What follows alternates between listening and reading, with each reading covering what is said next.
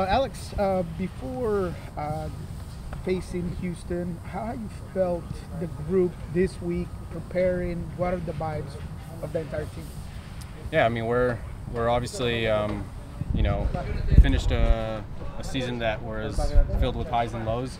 I think the good part is the second part of the season we finished it in the right way, and so we're going into playoffs obviously with some confidence and some motivation to do well. And I think we got to clean up a few things, and we're working on those things here in training. But overall, I think the group is in a good spot heading into the playoffs against a tough opponent, and hoping to do really good work in the playoffs. You guys have always had such a good relationship, or beyond that, with the fan base. How difficult was it to not be able to get that Cascadia Cup against the Timbers? Yeah, I mean it's always difficult. Your rivals, especially in our home turf.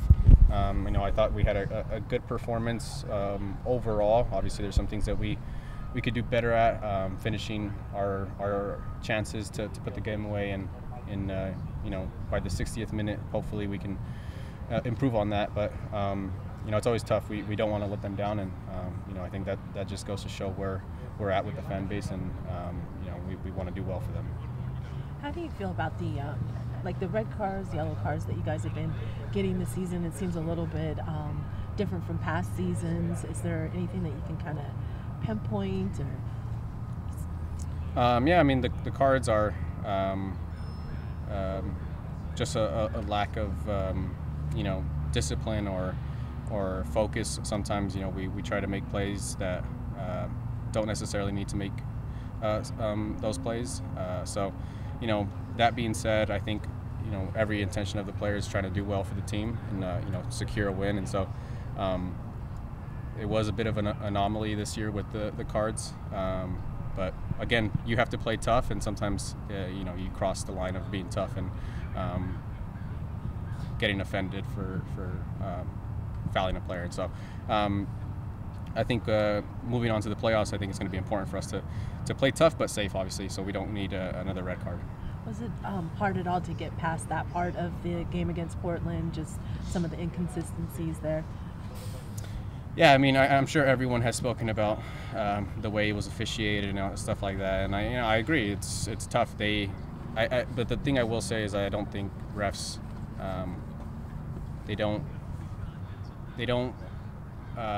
officiate the game and create an outcome, but they disrupt the flow. What I will say is, sometimes we'll be in a rhythm and we're doing really well. We're in a spot of the game where we have the ball and we're looking to attack, and sometimes it just gets broken up, and the game gets a little choppy and it disrupts the flow. So I think more so from the officiating, I think it's more on us to put games away earlier, and that way we don't have to rely on calls going our way. With Houston, they're going to have a little bit of a different look. What's your early kind of assessment of what's going to be important? Yeah, they're a good team, very good attacking team, so our defense is going to be put to a test. They love to possess the ball. Their midfield is a talented group, but they lack the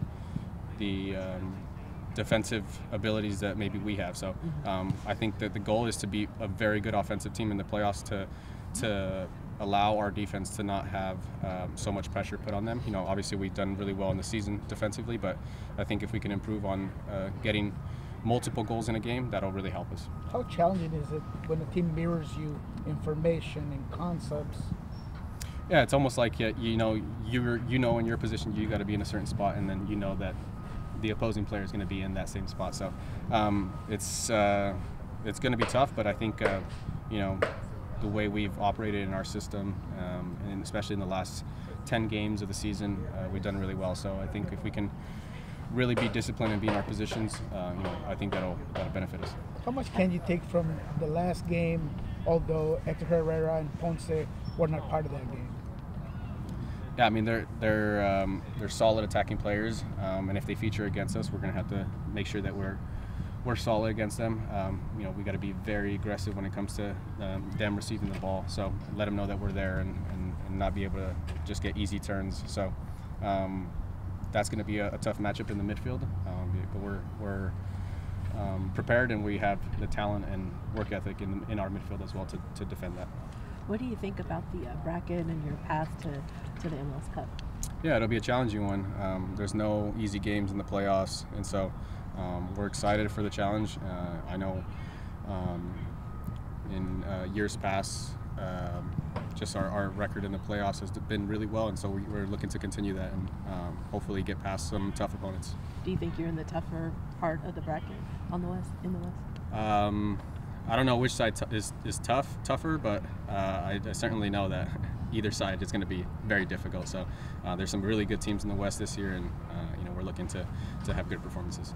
When you assess your performance throughout the whole regular season, how would you rate that? How would you move on to the next phase of the playoffs with some learning experiences or some learning thoughts on what you did or did not do in the regular season?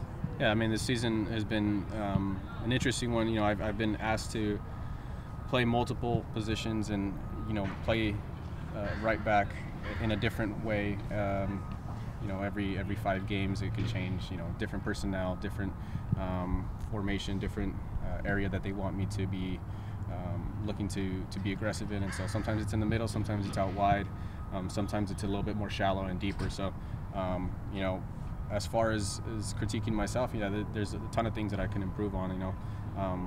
And I just hope that I continue to improve on the things that they ask me. Especially when they ask me to shift into a different position or area on the field, and obviously I try to do the best I can and perfect those things, and I have really talented players around me that help me improve every day. Best of 3, does that change anything? No, we got to go win.